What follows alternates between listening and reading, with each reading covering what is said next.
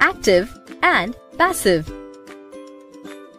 In grammar, the voice of a verb describes its relationship with the subject, object, or any other element in a sentence. The verb can be in the active voice or in the passive voice. Look at these sentences. In all these sentences, the same messages are given in two different ways.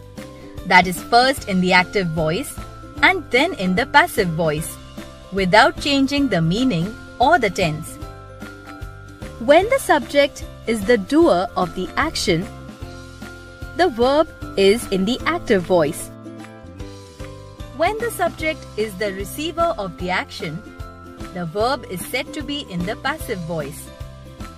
A simple sentence in active voice has the following pattern: subject doing the action plus verb plus object receiving the action. For example, Arushi teaches Rahul. A simple sentence in passive voice has the following pattern: subject receiving the action plus be plus past participle of verb plus by plus object doing the action. For example, Rahul is taught by Arushi.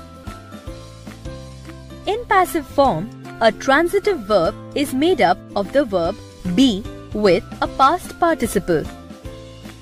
Usually, the preposition by introduces the passive object in a sentence. Remember this: the object of the active verb becomes the subject of the passive verb. For example, a doctor prescribes medicines. Medicines are prescribed by a doctor.